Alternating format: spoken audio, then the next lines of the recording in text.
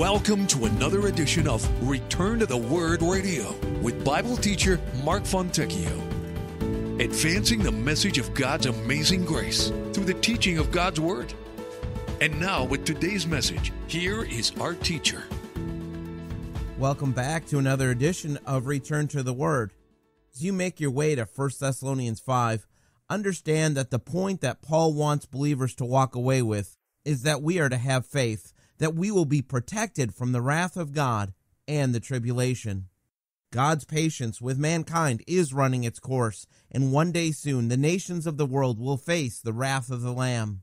But I believe that the intent of the Apostle Paul was to let the Christians at Thessalonica know that we should have faith, we should have confidence that God will deliver us, God will protect the church, the bride of Christ, from the wrath that is to come by taking us to be with Him at the rapture. We pick up our text starting in verse 1 where we read, "But concerning the times and the seasons, brethren, you have no need that I should write to you. For you yourselves know perfectly that the day of the Lord so comes as a thief in the night." Notice again the wording of verse 1. You have no need that I should write to you. He expected them to already know this teaching about the times and seasons. If you think back to our earlier studies, Paul and Silas had only been with the church at Thessalonica a very short time, and yet these believers in Christ had been fully instructed that no man can know the day or hour when our Savior will return. Think of the wording in both verses 1 and 2. You have no need that I should write to you about the times and the seasons, for you yourselves know perfectly about the day of the Lord. I want you to walk away with the understanding that these brand new Christians understood doctrines and topics from the Word of God that most Christians today do not understand. There needs to be a deeper hunger in the Church of Jesus Christ for the teaching of the Word of God.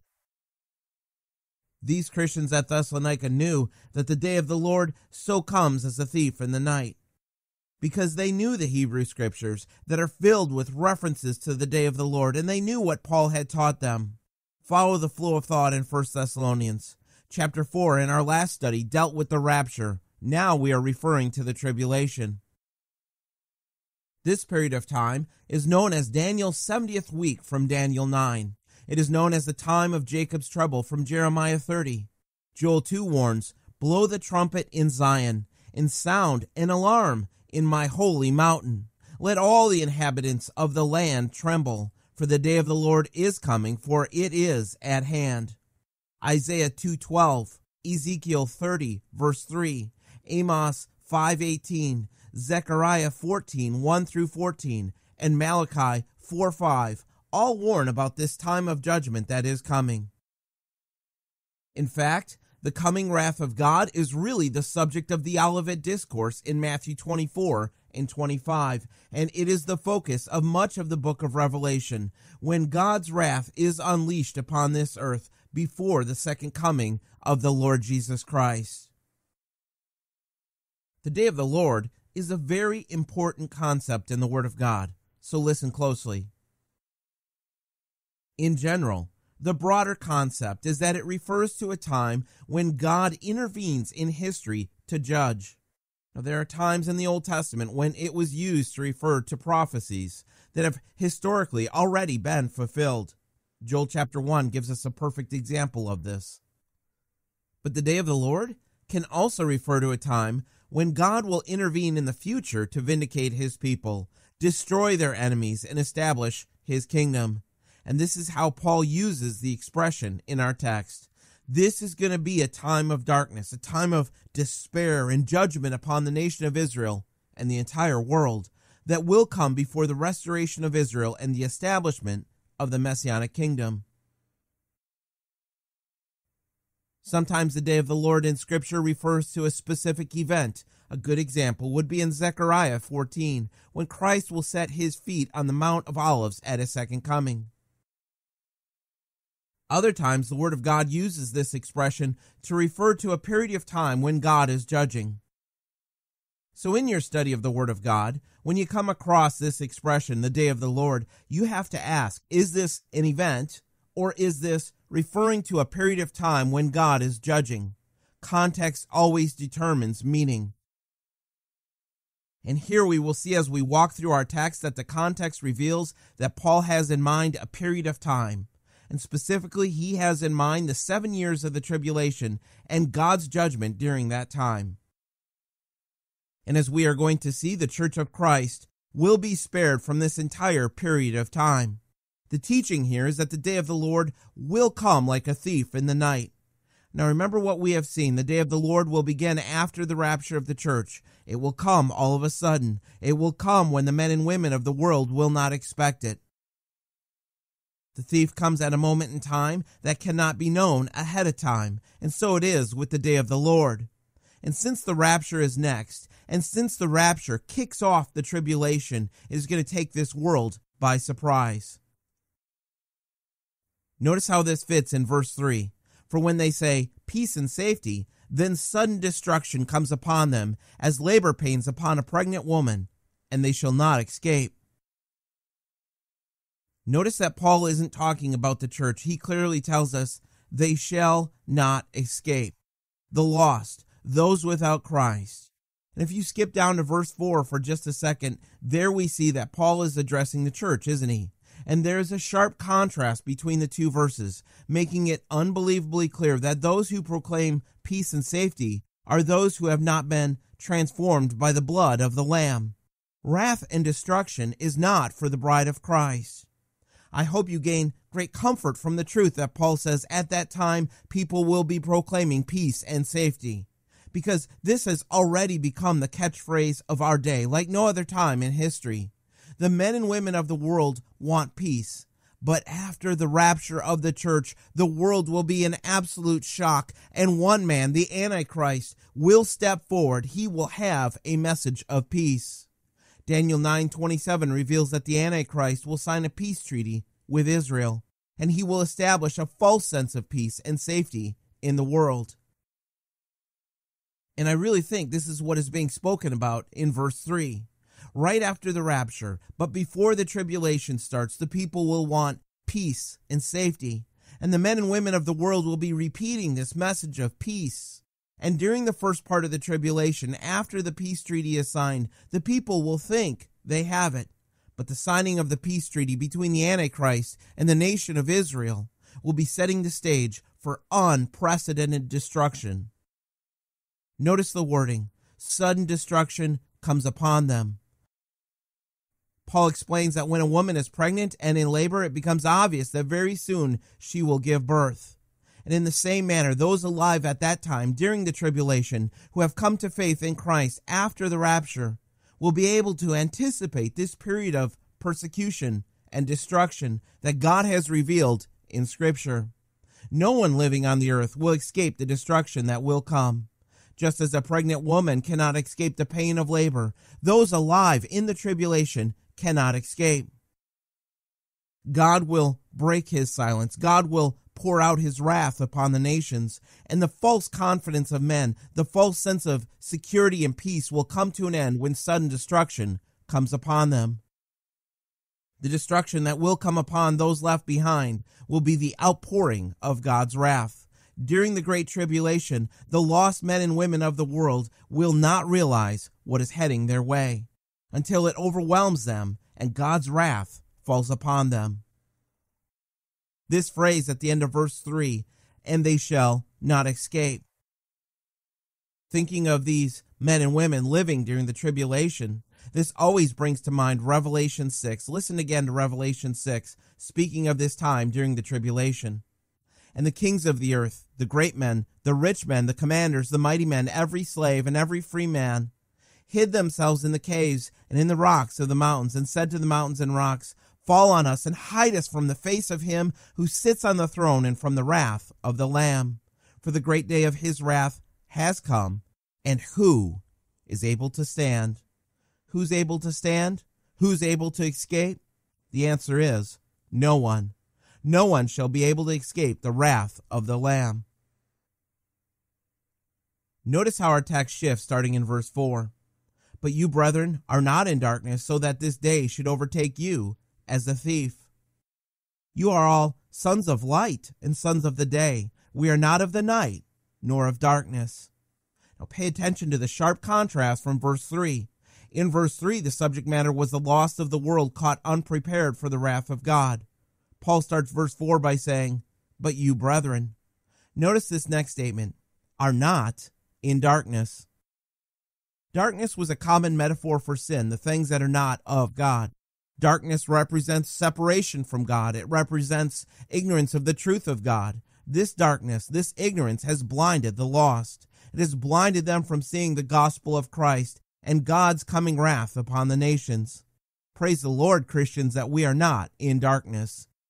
This is why Paul told the church in the second half of verse 4, this day would not overtake them as a thief. The lost live in darkness. The lost will be overtaken by God's wrath, but in Christ we will not. The day in question in verse 4 ties us back to verse 2, the day of the Lord.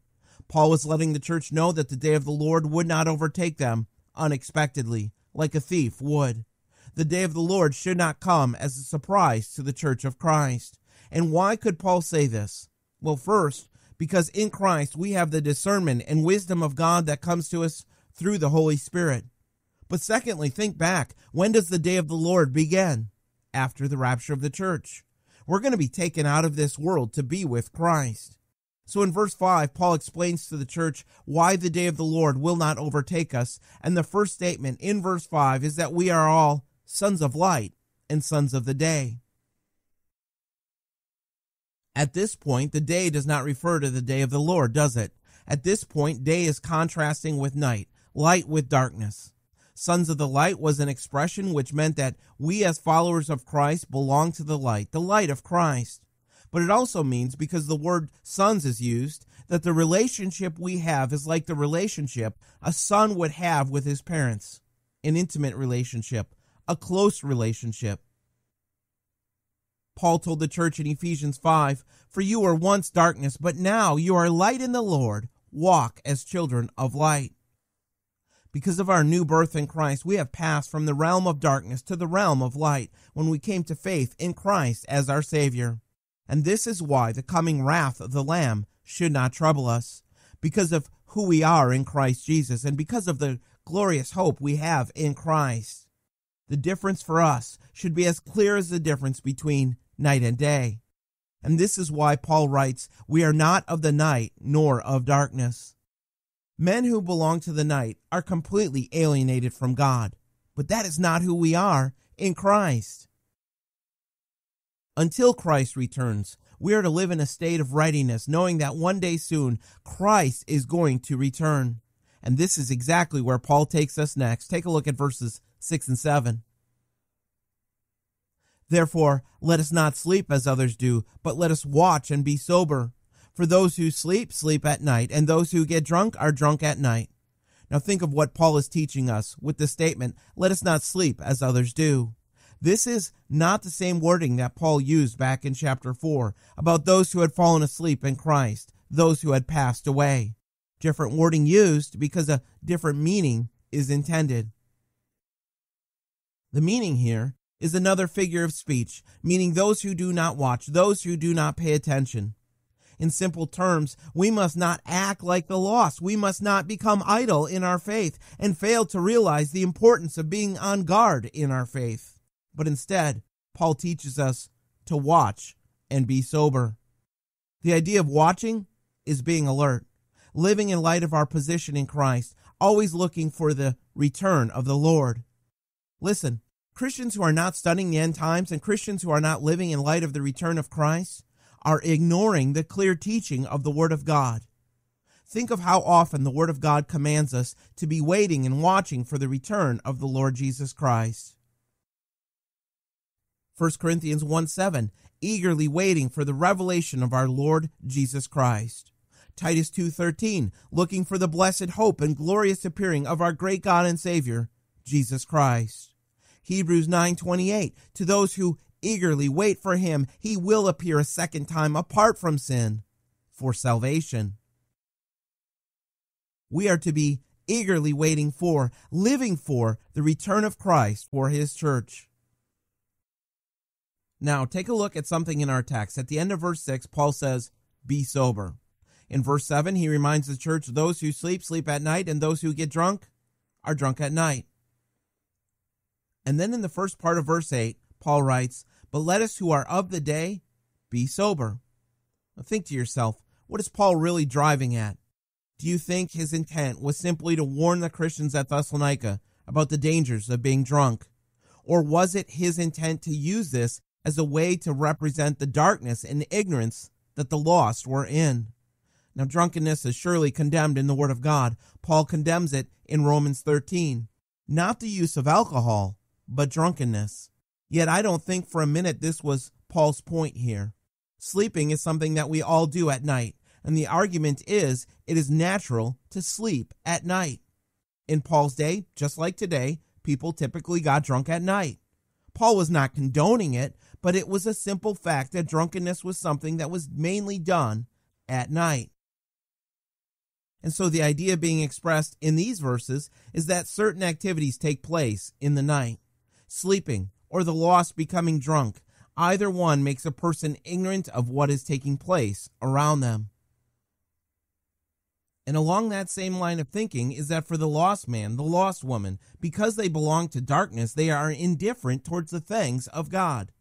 But for the man or woman in Christ, we are not of the night, we are of the day. And in the daytime, there are certain behaviors that are normal, and being sober is an activity of the day.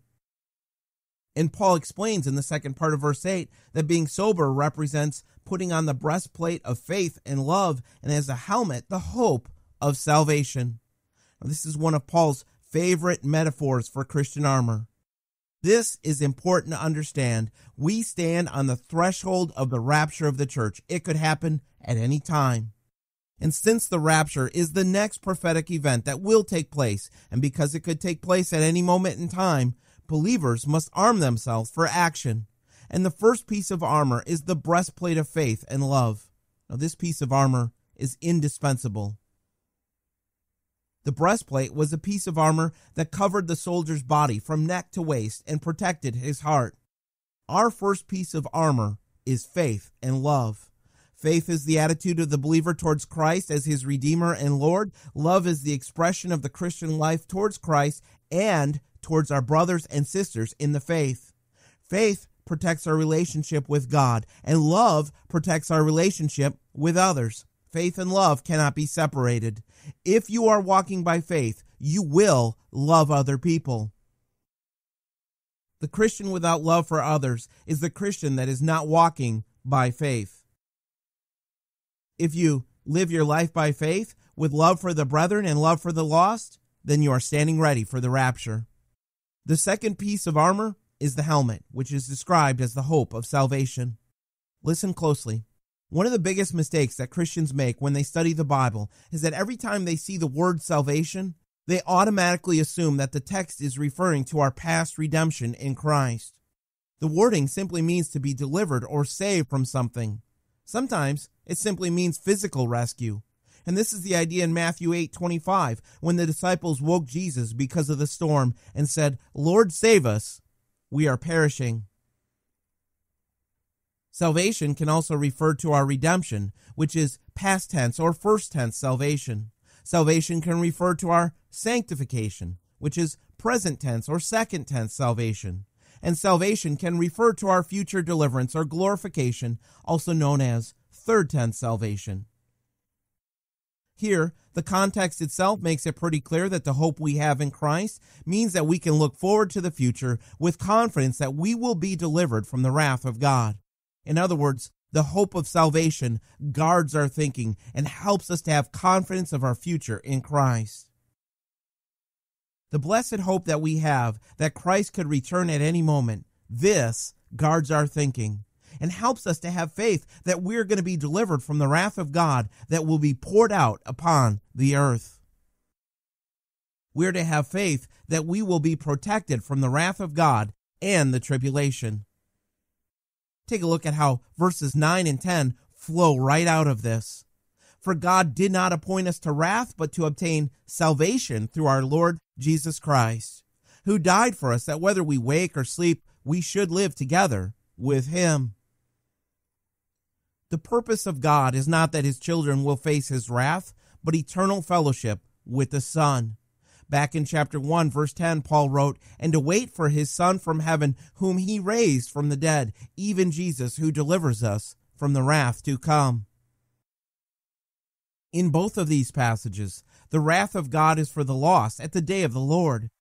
God's purpose for us in Christ is salvation, not destruction. Christ did not die on the cross so that we can face his wrath. He died for our salvation, our deliverance.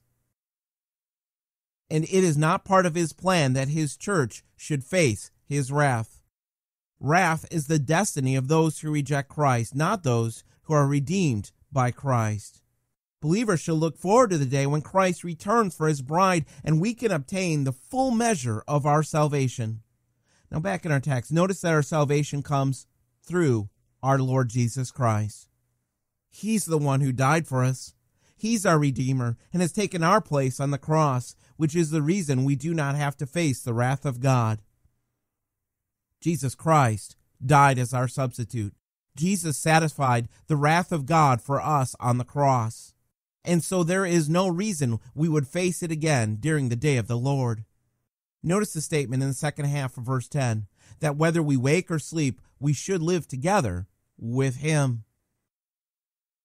Now the big question here is, did Paul mean whether we are alive or dead like he did back in chapter 4, or did Paul mean whether we are spiritually alert or spiritually asleep at the time of the rapture? In chapter 4, Paul used different wording when he was referring to Christians being dead or alive. Here, Paul uses the same exact wording that he did in verse 6, when he was clearly referring to Christians being alert and Christians being asleep. In other words, Christians saved by faith, but not truly alert in Christ. Paul's point here seems to be that all Christians belong to Christ. And if you're alert and watching at the time of the rapture, well, praise God. And if you're not being watchful, if you're living in a way that you'll be ashamed at his coming, you still will live together with Christ for all eternity. You'll be saved from God's wrath, whether you're being watchful or not. But living together with Christ is the highest description of our salvation and eternal life that we find in the Word of God. This will be the very essence of our eternal life, and it is no wonder that Paul concluded this thought by telling the church, "Therefore comfort each other and edify one another, just as you also are doing." This is why the body of Christ is so important, and this is why you can never grow to be what God desires you to be apart from the body of Christ. Each believer is seen as a holy temple of God in the process of construction. We each are under construction and will be until we go to be with Christ. But right now, we need each other to continue to build up one another in our faith, because each brother or sister in Christ has something that they can contribute to the work of the Lord. And whether we like it or not, we have a responsibility to the body of Christ. And part of our goal should be to leave our brothers and sisters in Christ stronger in the faith than they were before. The comfort and encouragement Paul had in mind is the comfort that comes when we are reminded of our glorious future with Christ. And Paul could report that the church at Thessalonica had been faithful to the task of building up one another in the Lord. After Nelson Mandela emerged from prison after being locked up for 27 years, he taught the world a lesson in grace. After he was elected president of South Africa, he appointed a panel called the Truth and Reconciliation Commission. Now, the rules were simple. If a white policeman or an army officer voluntarily faced his accusers, confessed his crime, and fully acknowledged his guilt, he could not be tried and punished for that crime. At one hearing, a policeman named Vandenbroek described an incident when he and other officers shot an 18-year-old boy and burned the body. They actually turned it on the fire like a piece of meat at a barbecue in order to destroy the evidence. 8 years later, Vandenbroek returned to the same house and seized the boy's father. The wife was forced to watch as policemen tied her husband onto a woodpile, poured gasoline over his body, and ignited it. The courtroom grew quiet as the elderly woman who had lost her son and her husband was given a chance to respond. And the judge asked her, "What do you want from Mr. Vanderbroek?" Listen to what she asked for. She said she wanted Vanderbroek to go to the place where they had burned her husband's body and gather up the dust so she could give him a decent burial. With his head looking down, the policeman nodded in agreement. And then she added one more request. She said, "Mr. Vanderbroek, he took all my family away from me, and I still have a lot of love to give. Twice a month, I would like for him to come to the ghetto and spend a day with me so I can be a mother to him. I would like Mr. Vanderbroek to know that he can be forgiven by God and that I forgive him too. I would like to embrace him so that he can know my forgiveness is real." Some of the people in the courtroom burst out into song, singing Amazing Grace, as the elderly woman made her way from the witness stand. But Vanderbroek did not hear that hymn because he fainted, completely overwhelmed. Justice was not done in South Africa that day because something beyond justice took place, and the name for it is grace. Rather than seeking justice for sin, an old woman absorbed the hurt and offered forgiveness. I would suggest to you that this is precisely what the Lord Jesus has done for us. He has taken the hurt. He has taken the punishment that we deserve, and in its place, he offers forgiveness. Each and every one of us deserves justice. Each of us deserves the sentence of eternal death from the judge, but Christ offers us love and forgiveness. He offers us his amazing grace. And this is why the redeemed in Christ will not face the coming wrath of the Lamb. And this is why we must be known for the same type of love, grace, and forgiveness that Christ has demonstrated to us as we seek to edify one another in the faith, always looking forward to the return of our Lord. We'll see you next time, and I pray that you will continue to grow in your faith in the Savior, Jesus Christ.